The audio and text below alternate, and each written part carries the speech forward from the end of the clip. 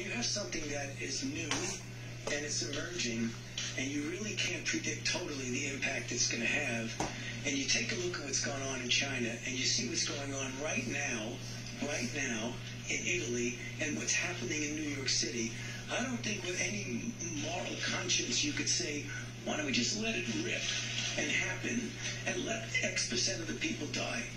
I don't understand that reasoning at all.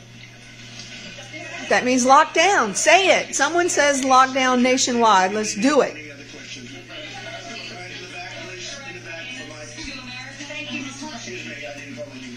Thank you, Mr. President. Two things. In New York, cases are doubling every day.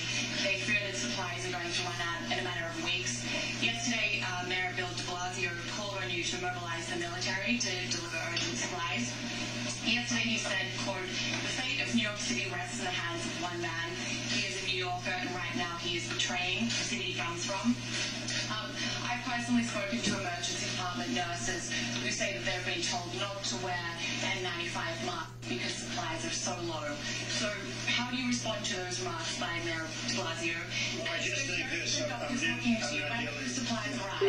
dealing with him. I'm dealing with the governor, and the governor agrees with me, and I agree with him. So far, we've been very much in sync. I guess they're not agreeing with each other necessarily, but the relationship with New York, I love New York. I grew up in New York, as you probably have heard, and the relationship's been very good, and I think government and the governor have been getting along incredibly well with the Answer the question, where are the supplies going to come from? What a total failure to the American people. We've been watching.